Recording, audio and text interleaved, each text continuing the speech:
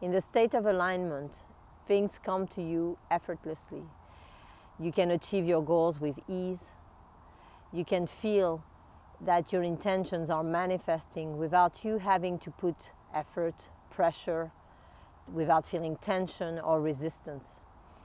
So it's a state where any limiting beliefs or fears that tell you that you can't have what you want are released, and you're opening yourself up to receiving the things, the experiences that you prefer. Not that you need them, not that you have to have those experiences, simply that this is a personal preference and you're putting all your focus, your intention, your energy towards those goals.